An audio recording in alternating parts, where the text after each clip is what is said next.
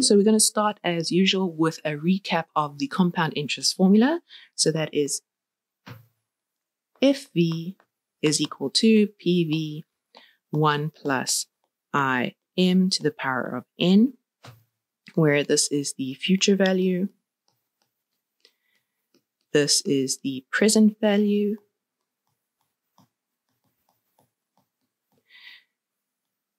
this is the interest rate,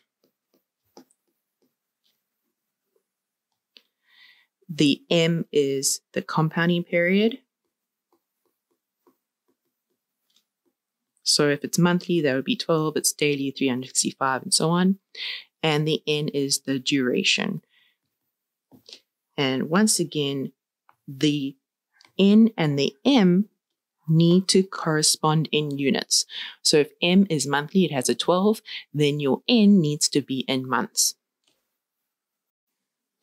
Okay, so let's now make the present value the subject of the formula. Okay, so we want to look at making PV the subject of the formula for the compound interest equation. So the compound interest equation is FV is equal to PV 1 plus I subscript M to the power of N.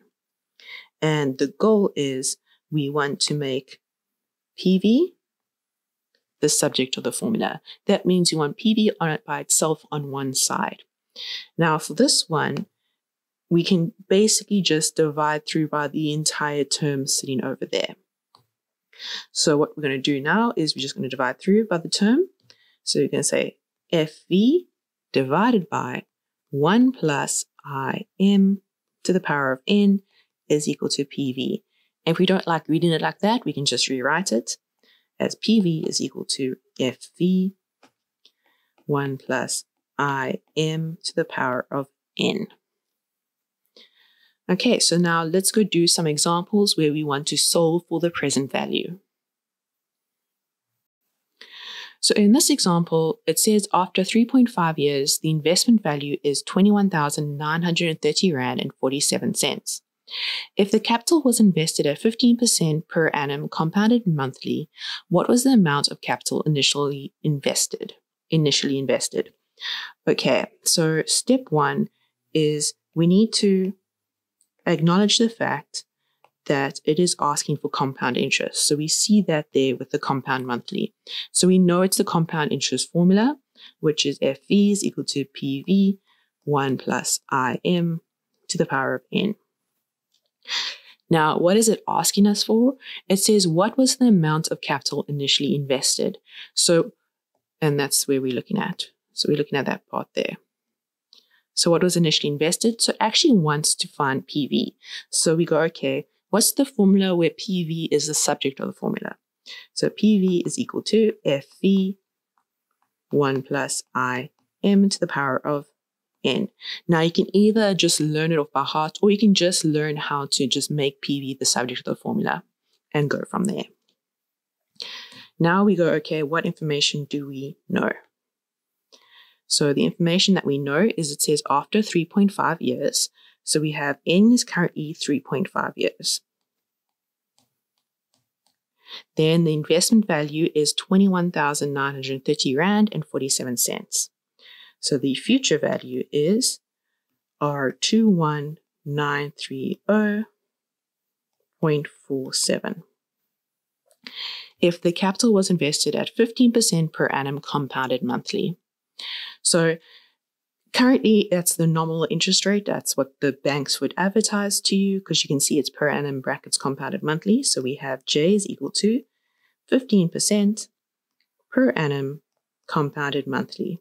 So now we need to change the nominal interest to the effective interest, because we use effective interest in our compound interest formula.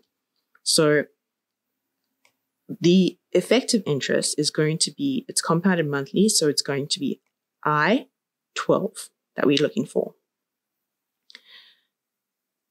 So we're looking for I-12.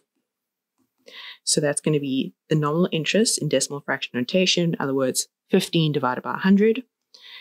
And then we're going to divide it by the number of months in a year so we can get the interest that occurs per month. So now we have I-12. and then what was the amount of interest. So we have all information so far. Before we even do anything, we check that the N and the M correspond. So M is in months, N is in years, so we need to convert N into months.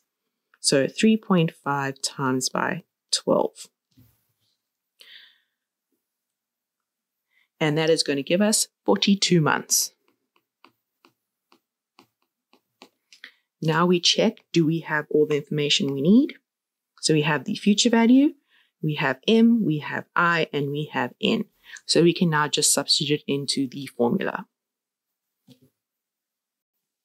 So the formula is PV is equal to the future value, which is 21930.47, divided by 1 plus 0.15 divided by 12, all to the power of 42.